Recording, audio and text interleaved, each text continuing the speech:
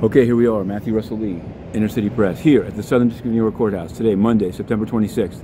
We're covering the courthouse. Now, we're covering the Trevor Milton trial here in SDNY. We're covering the Tom Barrack trial in EDNY, but both trials are off for today and tomorrow for Rosh Hashanah. So we're going to be looking into some other cases, including the magistrate's court in both places, where often no one else is covering it. So we're going to be covering it. And in Milton news, I can say this. Over the weekend or early this morning, there's some filing of already the jury instructions. What most people don't, this trial is moving along pretty quickly at a fast clip.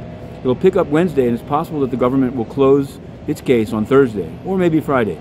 Friday afternoon there'll be a charge conference, and definitely by next week, maybe as early as a week from today, closing arguments, and then the jury will deliberate on the future and fate of Mr. Trevor Milton and to some degree Nicola. But we'll have more on that. We're writing about it all over the place, including on Patreon. Now, the Barrack trial started last week with two days of opening statements and then witnesses. Then it took Friday off.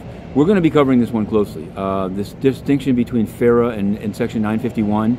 We're getting a lot of pushback from, I'm going to call them bots, or maybe they're trolls. Who knows what they are? Pro-UAE people saying there's no evidence. I mean, it's an interesting statute, so I'm definitely, even if he's convicted, I assume that Barrack would appeal.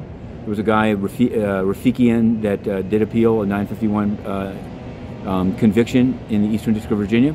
But there's a lot of evidence. I mean, things do not, well, look at the indictment and ask yourself whether they're all lying about these meetings and the taking of notes on speeches and the Muslim ban. It's going to be a very interesting case. And this leads, as always, back to the United Nations, where just today's the tail end of the UN General Assembly. We're going to cover it, including the rights of reply.